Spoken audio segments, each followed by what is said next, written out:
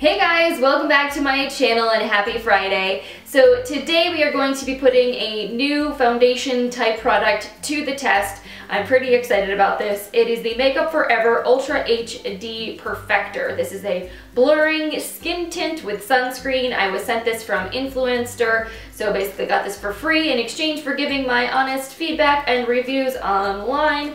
And I'm very excited to put it to the test, let you guys know what I think of it. I have worn this once before, so it's not like a complete first impression, but we're gonna like do this first impression style with a wear test. I'll be doing some check-ins and letting you guys know how this works for me and what it performs like over the course of a full day. But before we get into things, I do want to say hello and welcome to any of you who are new here to my channel. My name is Lauren. Thank you so much for coming, hanging out, chatting beauty with me today. I upload new videos every Monday, Wednesday, and Friday, so I hope you will click that subscribe button and come back for more of my videos in the future, especially if you like this one. And yeah, without any further introductions, let's talk a little bit more about this guy right here. Got my Sephora app ready so I can give you guys all the deets. Alright, so the Makeup Forever Ultra HD Perfector. So this is a revolutionary skin tint that blurs and enhances the look of skin for a perfected complexion. It's described as a sheer coverage product. It is good for, it says sensitive, normal, dry, and combination skin. I tend to have pretty oily skin. Sometimes in the winter it's more combination. Like right now we're on just like the cusp of that transition. It's not that warm yet, so my skin is still in winter mode. Come like 3-4 months from now, I'm gonna be like full on grease ball. So I'm very curious to see how this works for me with oily skin, since it's not really recommended for oily skin. This does have SPF 25. It uses octinoxate and titanium dioxide as the primary sunscreen ingredients, which octinoxate, I feel like I'm not a super, I haven't heard like great things about it. Usually titanium dioxide, which is a physical sunscreen, is something I do use in many of my sun protection type products. So we'll see how this works with my skin, whether or not it causes me any kind of irritation or breakouts, which is usually the issue I have with chemical sunscreens. You get 30 mils of product or 1.01 fluid ounces. This retails for $36 and it is available in 10 different shades. Now I know that 10 is kind of a small number when it comes to base products. However, because of the nature of this product, because it's sort of like sheer to medium buildable coverage, it's supposed to have very flexible shade matching. So like each tint can be matched to like 3 or 4 different shades or like undertones. So I guess they're keeping the range smaller because each shade is supposed to work for a greater variety of people. So basically it looks like the vibe of this product, it's supposed to be very easy, fresh, hydrating, something you could apply with just your fingers. They also have a brush that they're selling to apply this product with, but it's basically supposed to be very breathable, supposed to be very natural looking, good for people who are like kind of getting ready on the go, that don't want to sit for like 30 minutes blending out their foundation, want something a little bit faster, a little bit easier. And it's supposed to have this blurring technology. It's supposed to kind of make your skin look a little bit more flawless, a little bit more airbrushed without necessarily making your face look like a mask. I like that it's in a squeezy tube. I feel like this is a very convenient type of packaging. It's very straightforward. It's not the most like pretty, girly, and fun, but I feel like it looks very professional. It's very practical. Makeup Forever to me feels like a makeup artist brand where you are purchasing products because you're going to be like using them on other people and you kind of don't need all the fuss and the frills. You just want good makeup that you can throw into your kit. So I get that sort of aesthetic and that sort of vibe. I feel like this would be a really easy product to travel with, throw in your bag, and I'm sure you can get like every last drop out of this particular kind of tube. So I dig the packaging. Price-wise, $36. I feel like it's a little up there, kind of normal for Makeup Forever and for other similarly priced brands. I feel like most other high-end foundations sold at Sephora are going to be in the $30 to $45 range. So I don't think that this is unreasonably priced. Granted, it is a more sheer formula, so for the same amount you could get like a more full coverage foundation. But for me, it's not necessarily like coverage level equals quality. Like it's really a matter of what do you want and how good is the product in terms of doing what it says it's going to do. So I'm, really curious. Right now I am wearing this product. I am going to be scooching you guys a little bit closer in a second so we can do a demo. I'm going to show you guys how I apply this foundation and kind of what it looks like before there's other makeup on top of it. And we're gonna do a wear test, so I'm gonna check back in with you guys later and let you know how this is looking. I will say, having worn this at least one other time before, and I did just apply it with my fingers, I did like it and I felt like it looked really nice. So definitely excited to see how today's wear test goes. And with all that being said, let me scoot you guys closer so we can put this foundation on. Alright, so we're going to start out by priming the skin. I'm going to be using my Dr. Brandt Pores No More Luminizer Primer because I have been using this a lot lately and I have found that it's worked well under a number of different foundations. So I kind of want to give this one its best shot, use it the same way I would use all of my other bases. So I'm just going to spread this guy out on my skin. Alright, so here is the product. I have the shade 04. So I think what we'll do is we'll apply this half of my face with a sponge, this half with a brush, and we'll see if there is any difference in how they look. Now I know this is a sheer to medium coverage type product, so I'm not expecting like my face to look completely blanked out with this. I'm kind of expecting my skin to look healthy, maybe the tone of my skin to be a little bit more even, but it should still look like skin. So I feel like one layer with the sponge, I do have a little bit less redness, but it's still very sheer coverage. So let's try one layer with the brush. And I'm going to be using this IT Brushes for Ulta Radiant Foundation brush. It's just a kind of domed topped buffing brush. Typically speaking, I feel like you get more coverage with a brush than with a sponge because the sponge kind of picks up and shears out some of the product, but we'll see. The downside to a brush is sometimes you get brush strokes left behind, so always a trade-off. Alright, so this is the brush side here. It actually didn't get too streaky. It's nice, and I would say, again, the coverage on this is very light. It's a little bit glowy. I feel like my skin looks very radiant and very dewy right now. Some of the redness that I had around my nose here does look minimized, and I would say, like, my skin looks very healthy. My skin looks like skin. It doesn't look like perfectly perfected, but it looks nicer than it did before. So I'm gonna try adding a second layer just to see how this builds up. Especially right in this region, I feel like I tend to need a little bit more product. I'm just gonna pat this like very gently. I'm not like going too ham.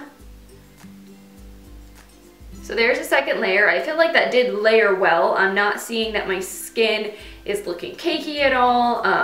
I obviously still have visible redness and some marks, but again, this is not a full coverage product. It's not gonna cover all that up. Let's see what happens when I layer on the other side with a brush. Also, I apologize if my lighting is really wonky today. It's actually really nice and bright and sunny out, which is great because yesterday it was snowing, but that means that like it's just a little inconsistent. I feel like 1 minute it's super bright and then the sun goes behind a cloud and then it's dark again, so I'm sorry guys. Alright, so here's the second layer with the brush, and what I'm noticing is up in this region right here, I actually am looking dry. It's like I'm seeing a little bit of flakiness up here, but I'm not seeing that at all on the sponge side. So maybe what I'll do is just kind of go back over this with the sponge.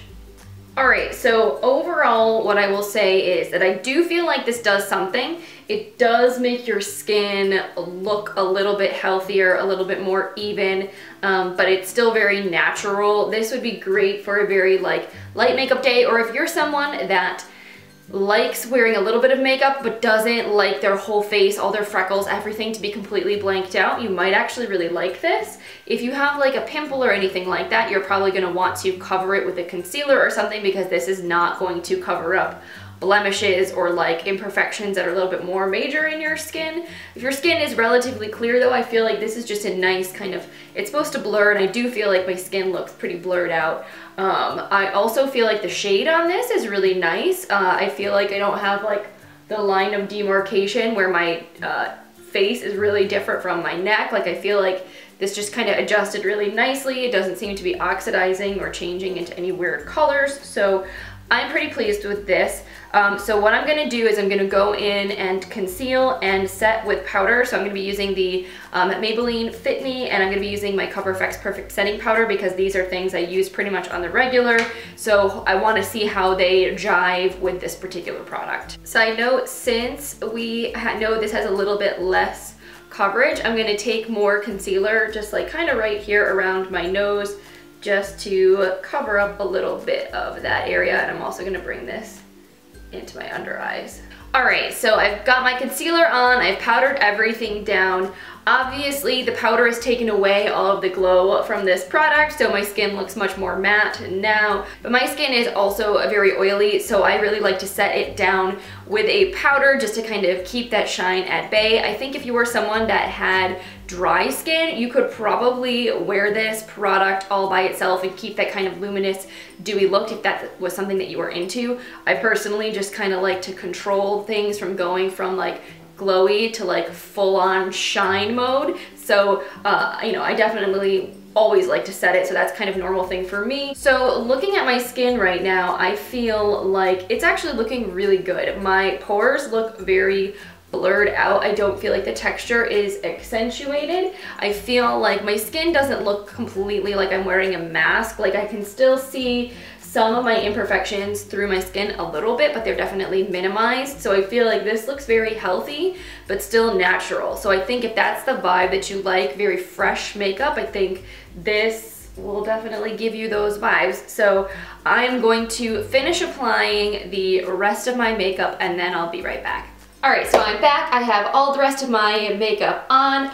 Side note, if you are digging this eye makeup look, it will be coming in a tutorial to you soon. This is going to be part of my One Palette 3 Ways series, so get excited for that. So I've had this guy on my face now for probably about a half an hour or so, and looking at my skin right now, I feel like my natural oils have kind of started to go through the powder a little bit, so it's not quite as dry looking. I feel like my skin looks really healthy. I feel like my skin looks really glowy. All of my other makeup went on really nicely on top of this product. I really like it actually. I feel like my skin looks really good, and I feel like this definitely would be perfect for someone who is looking for an easier, fresher, not as heavy looking base for their makeup. I mean, obviously the rest of my makeup right now is pretty full glam. I'm wearing the lashes and blush, bronzer, highlight, the whole 9 yards. Although I feel like even with a glam look, like this foundation doesn't look mismatched. Like sometimes if you're wearing a really sheer coverage foundation with really glam makeup, it looks like not enough. I don't know, I kind of feel like you gotta go all the way, but this I'm not having that problem with. I feel like my skin just looks really nice. It looks very sort of dewy, perfected, looking pretty good. I feel like I'm having a little bit of redness right here on my chin that's not entirely covered up. Maybe what I'll do is I'll go in with like just like a tad, like a little dot of concealer right here just to kind of cover that little spot up. But other than that, I'm like really pleased. I feel like my makeup looks really nice today. So I will check in with you guys in a little bit and let you know how it's looking, how shiny I am getting, how quickly I need to blot this situation. That is the one thing I'm most afraid of, is that this will get really shiny and I'll look really greasy after a few hours. But yeah, I have a video to film and some other stuff to do, so I will be back to check in with you guys in a little bit. I also forgot to show you guys the time. It is like 1:30 right now, so we'll just use that as a point of reference when I check in later. Hey guys, I'm back. It is 5:46, if you can see that.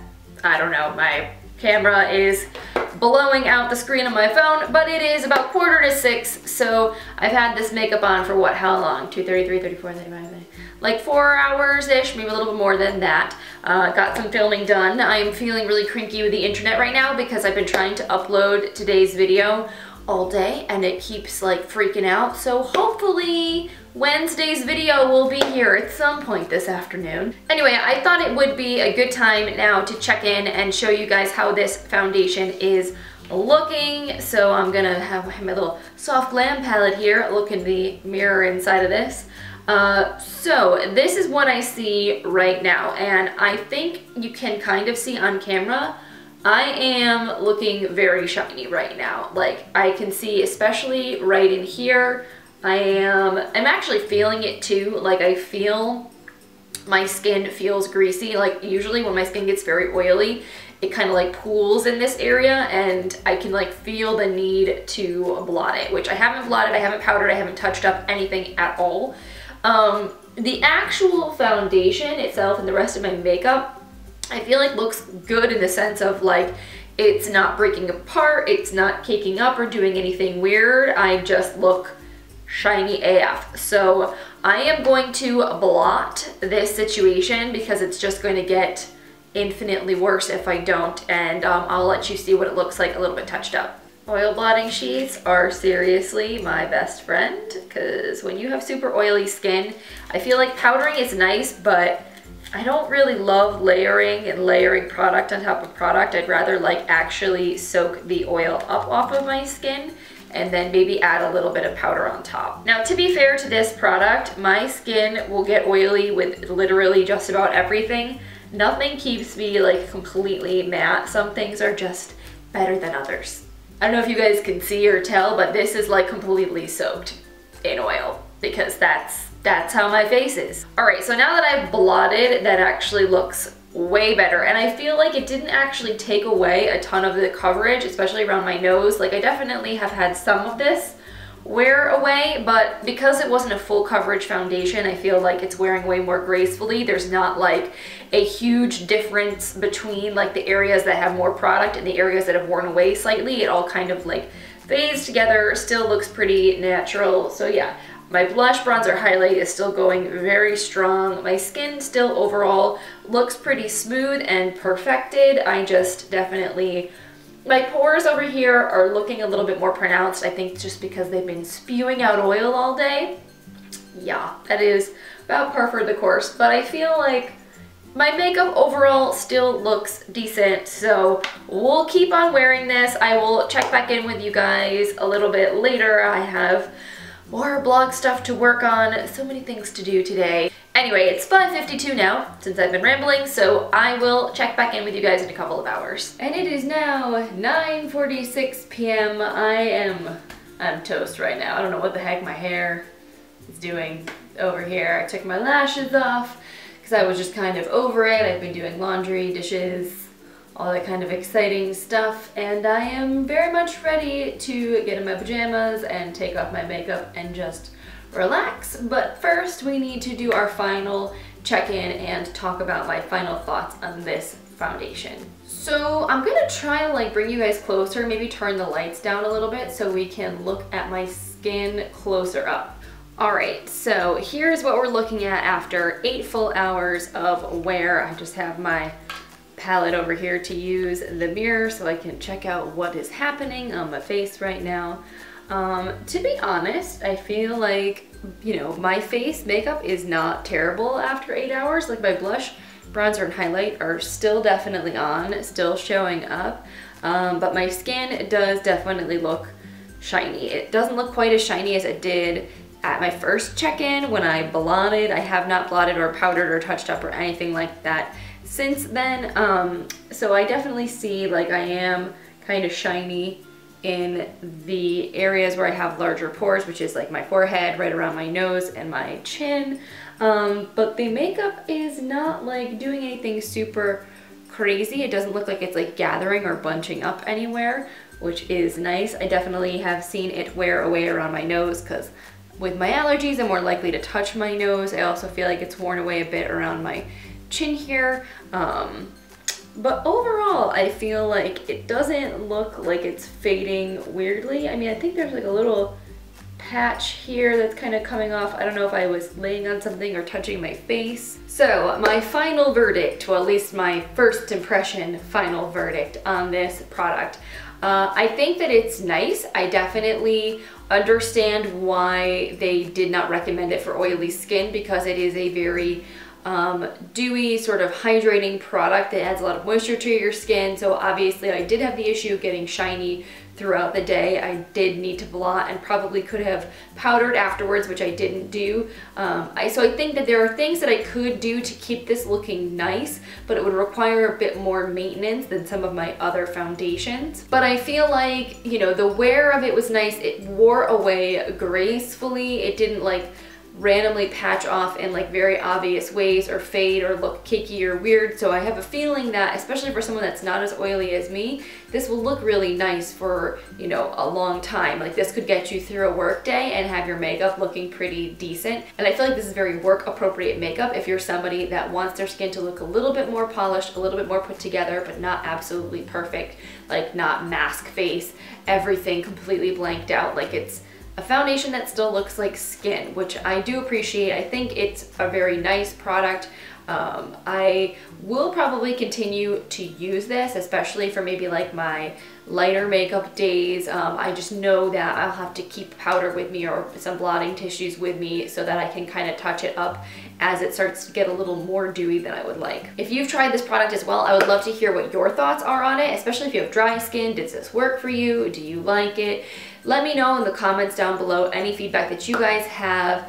Also, if you guys enjoyed this video and like me doing these kind of try-on reviews, I know this is a first impression and obviously first impressions aren't everything, so I will definitely update you guys in one of my future videos and let you know what I'm thinking about this once I've used it more. But I think it is fun to do a first impression, to do a demo, to do a wear test, just to kind of see from the first time I use something what the experience is like from start to finish. So hopefully you guys found this video helpful or useful in some way. If you did, give it a thumbs up. I always really appreciate that support.